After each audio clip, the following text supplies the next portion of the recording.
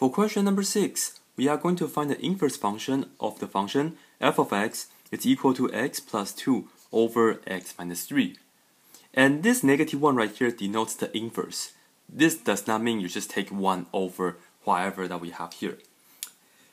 And right here we are going to talk about the 4 steps to find the inverse. Okay, so again, let me just draw some notes for you guys. I will just call this the 4 steps to find inverse. 4 steps to find inverse.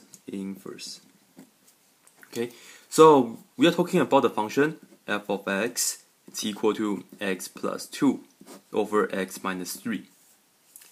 Here we go. First step, we are going to write the function notation, which in this case we have f of x. We are going to write f of x as y. So I see f of x right here. I'm going to just write this as y, and the rest stays the same. So equals to x plus 2 over x minus 3. That's my first step. Very simple. Just rewrite the function as y. Second, we are going to switch x and y. So what do I mean by this? Originally we see right here we have an y. Now we are going to change this to an x. Okay, so we are going to change the y to an x. And then we see an x right here originally. We are going to change them to y's. That's all.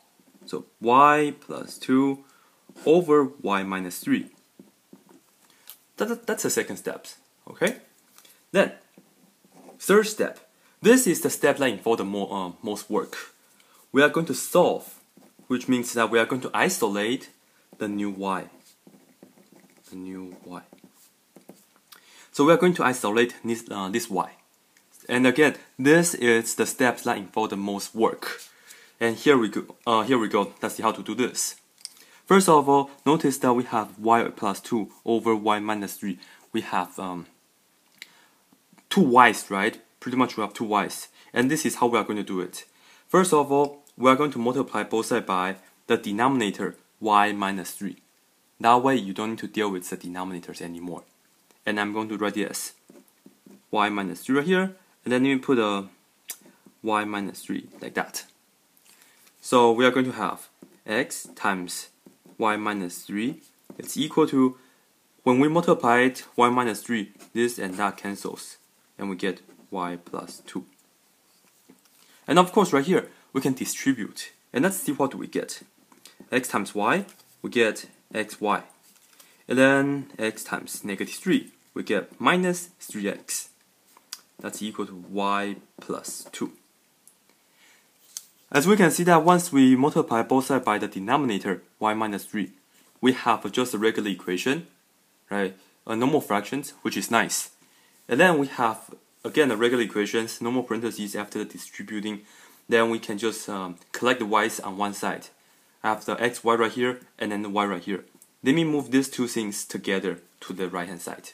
So I have to move this to the to the left hand side. Minus y right here, and then minus y right here.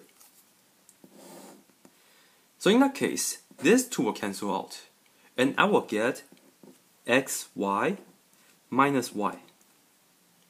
But on this side, we will have the minus 3x, right?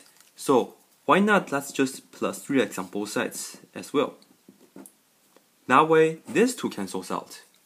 So on the left hand side, I just have xy minus y, and that's what we got right here. Bring down the equal sign.